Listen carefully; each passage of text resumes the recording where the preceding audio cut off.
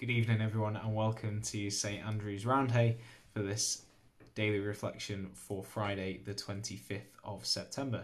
I hope you're all keeping safe and well. For the eagle-eyed amongst you, you will notice that this is a bit of a change of scenery today. My recording studio, as I would like to call it, or the front room, as my parents would like to call it, is currently being occupied with all sorts of my things ready to move to Sheffield in the near future.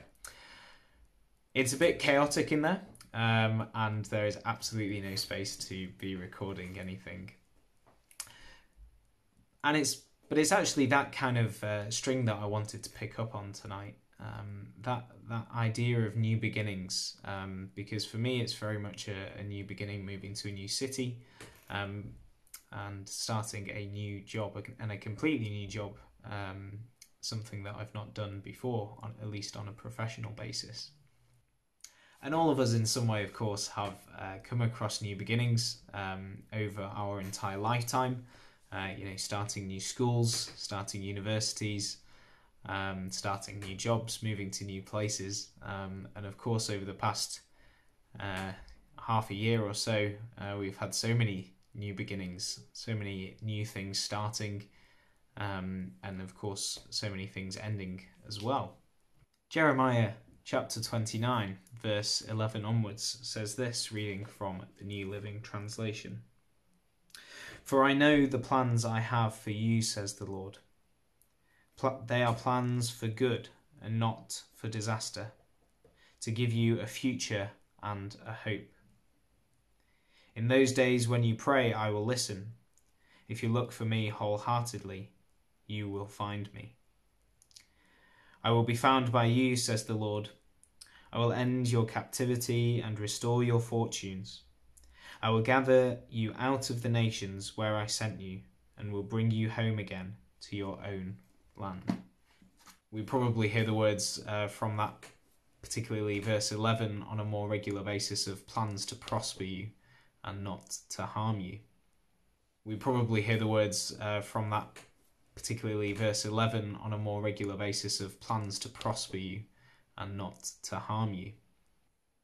Now, I'm not normally a fan of kind of individual Bible verses, or not all the time anyway.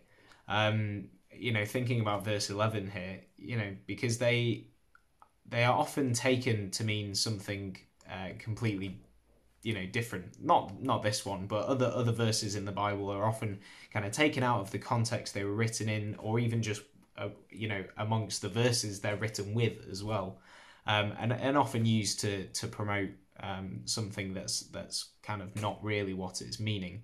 And of course, that's not really the case here. But as I say, I'm not normally a fan of individual Bible verses.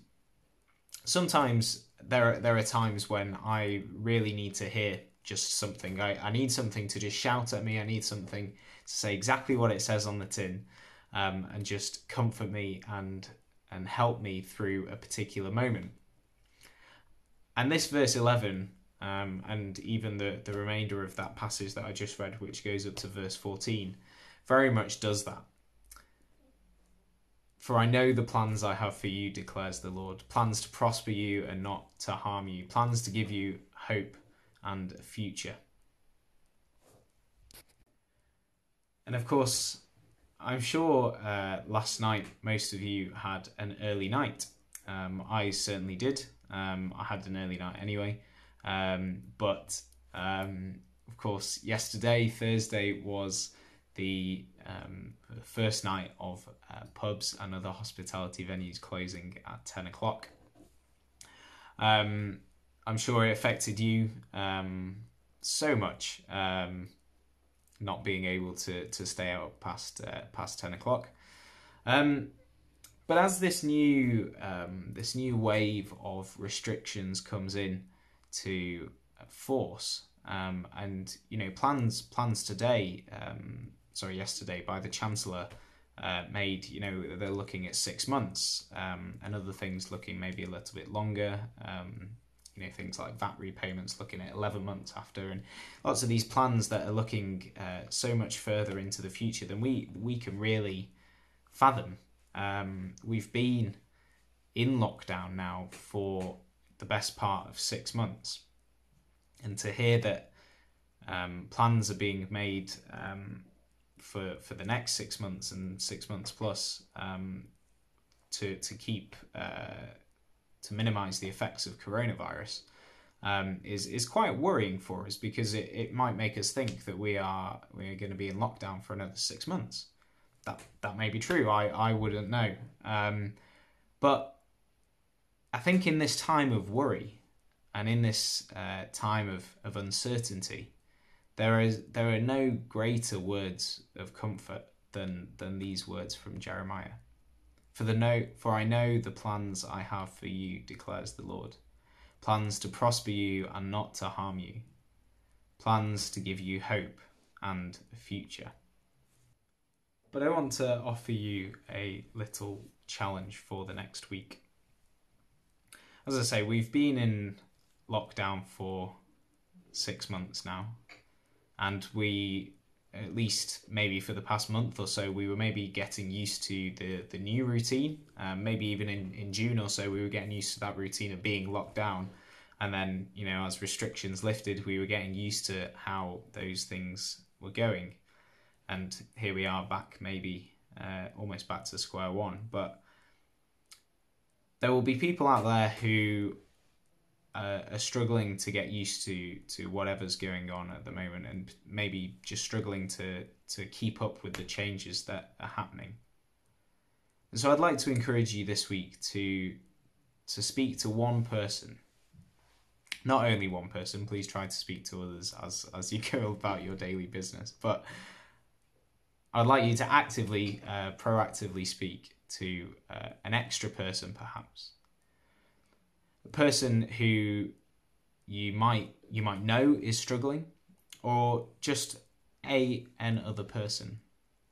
Because actually, so many of our struggles are internal, and particularly as we're also feeling so isolated at the moment, those problems will very much be kept inside, kept to themselves. So someone might be going through some issues without being able or feeling comfortable telling anyone. And so my message to you this week is very simple. I would like you to speak to that person, and I would like you could say the verse if you'd like on its own, or you could just encapsulate and embody the verse, Jeremiah 29 verse 11. For I know the plans I have for you, says the Lord. Plans to prosper you and not to harm you. Plans to give you hope and a future. For some, seeing into the future and seeing a positive future is difficult. In fact, that's probably the case for all of us at the moment. So pick up the phone, pick up your mobile, text, WhatsApp, call, Skype, Zoom, whatever you want to use, and give that person a glimmer of hope. Because that call from you might be the call that they needed that week, that month, for this whole lockdown period. I know over the next couple of months and maybe even years, I probably won't see as many of you at St Andrews as I would like. Moving to Sheffield, it's not going to be easy for me to keep in touch with everybody, certainly not physically. And of course, with the virus at the moment, that's even more difficult. But now more than ever, we need this communication. And we need to hear these words of hope, these words of comfort from, in this case, the prophet Jeremiah. But there are so many examples of these words of comfort in the Bible. And so I bid you farewell for this week, but go well. And may the blessing of God, Father, Son, and Holy Spirit be with you all and remain with you. Amen.